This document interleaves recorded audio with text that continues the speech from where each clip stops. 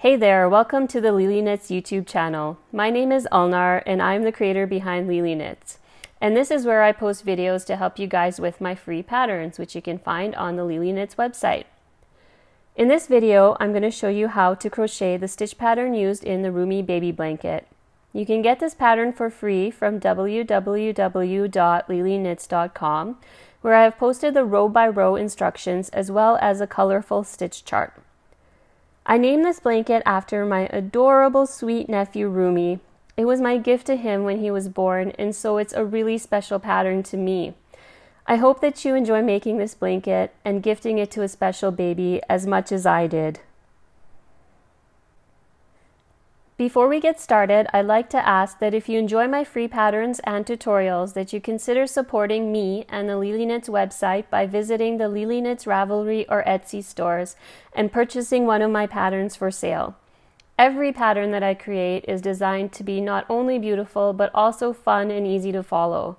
And by purchasing one of my patterns, you enable me to continue to provide inspiration and value to you guys through my free patterns and tips on the website. Okay, let's get started. Okay, so we begin this stitch by chaining a multiple of 4 plus 2. So I'm assuming that you already know how to make a slip knot and chain and do the basic crochet stitches. So I'm not going to teach that stuff over again. So I'm going to chain a multiple of 4 plus 2. So let's do 16 plus 2, which is 18. So we have 1, 2, 3, 4, 5, 6, 8, 13.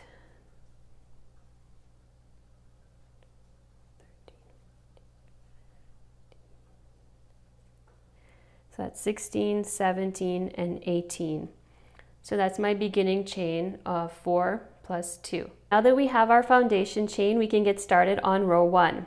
So for row 1, the first step is to work 3 double crochets in the 6th chain from the hook. So I'm going to count 6 chains down. So that's 1, 2, 3, 4, 5, and 6. So this is our 6th chain down. And I'm going to work 3 double crochets into the 6th chain from the hook. I like to work into the top part of the chain. So that's this like bump on the top. But some people work it into the side as well. So it's up to you. It's basically just a matter of preference. So I work my 3 double crochets into the top of that, or into that 6th chain from the hook.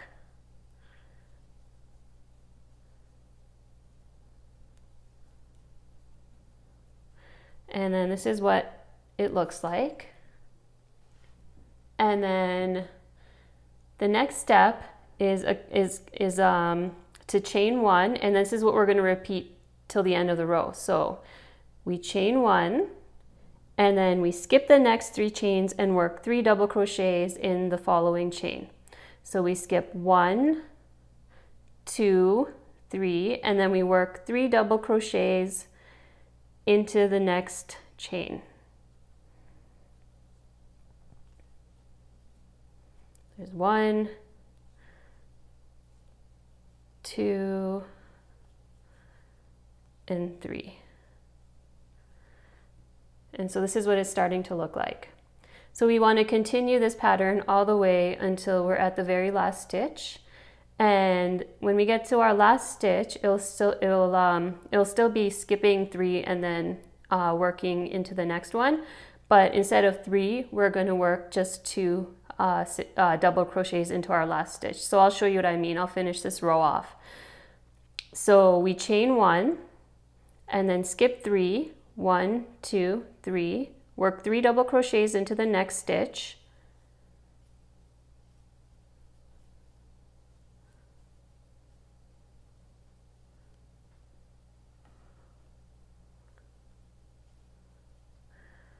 And then chain 1 for our next repeat, but you can see we're at the end of our row now. So instead of, so we skip these 3, 1, 2, 3, and instead of working 3 double crochets into our last chain, we just work 2.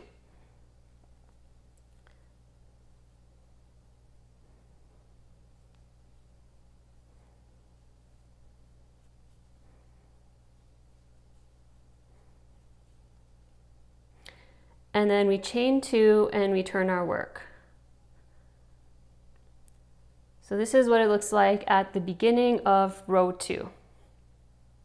Pretty simple so far. Okay, so we're at the beginning of row 2 and we're going to get started. So the first step for row 2 is to double crochet in the next chain 1 space. So we'll do our double crochet in the next chain 1 space. So remember the chains we made from the previous row in between our 3 double crochets? That's what the chain 1 space is. So you don't actually have to crochet like into the stitch, you can just crochet into the space that it made. So you work a double crochet into the space, and then the next part is pretty much the trickiest part of this pattern. And it says to work a triple crochet or treble crochet in the second of the skipped chains from the foundation chain. So what that means is we had skipped 3 chains right here in our foundation chain. So we want to create, work our triple crochet into the middle of those chains. So that would be this guy right here. So see, you have 1, 2, 3. So this is the second one, the middle one. So we put our yarn around our hook twice for a treble crochet, and we insert our hook into the stitch and we work a treble crochet. So it looks like that. So it's kind of pulling on the chain. And then we work double crochet in that same chain 1 space. So we work a double crochet and that kind of just secures it there. And there we go. So we chain 1 and then we repeat until the end of the row. So again, I'll show you what I did in the next one. So we work a double crochet in the next chain 1 space, and then triple crochet in the second skipped chain from the foundation chain.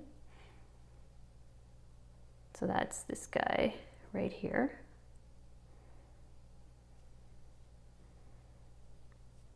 The first row is tricky just because you don't have too much to work with yet, but it gets much easier as you build your pattern and it falls down nicely. So I've done my triple crochet here and then finish off with a double crochet in the same chain 1 space, like so, and then chain 1. And then we go to our next chain 1 space and work a double crochet, and then a triple crochet in the second skipped chain from the foundation chain.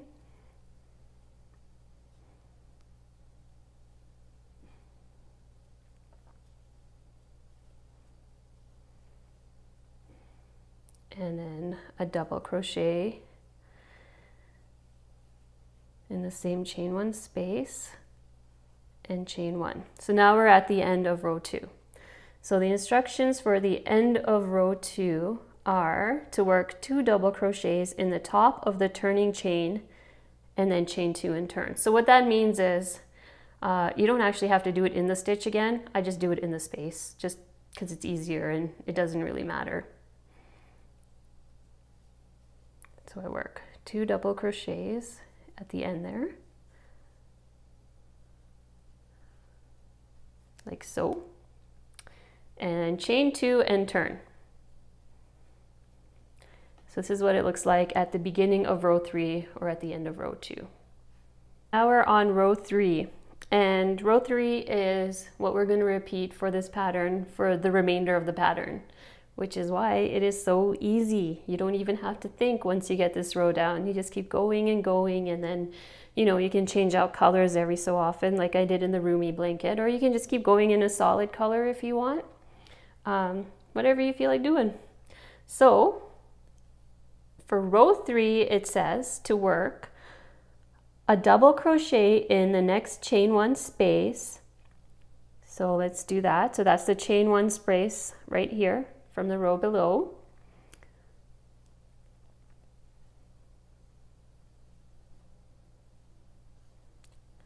So we've worked 1 double crochet, And then we want to work a treble crochet or triple crochet in the second skipped stitch from the row below. So what that means is these 3 double crochets from the row below, we want to work our treble crochet in the middle one. So that's this guy right here. So we put our yarn over our hook twice and work a treble crochet right into that stitch. Uh-oh, it's stuck on something. Hold on, I'll try it again. Okay.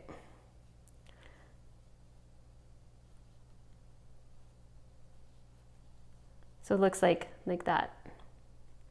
And then we work a double crochet in the same chain 1 space. So it's kind of like row 2, it's just row 2 we were working into the foundation chain instead of the row below. And then chain 1. So we've done our first repeat right here. And then we continue on to the next chain 1 space. So we work a double crochet in the chain 1 space, and then triple crochet in the second skipped stitch from the row below. So that's 1, 2, 3. So that's this middle one.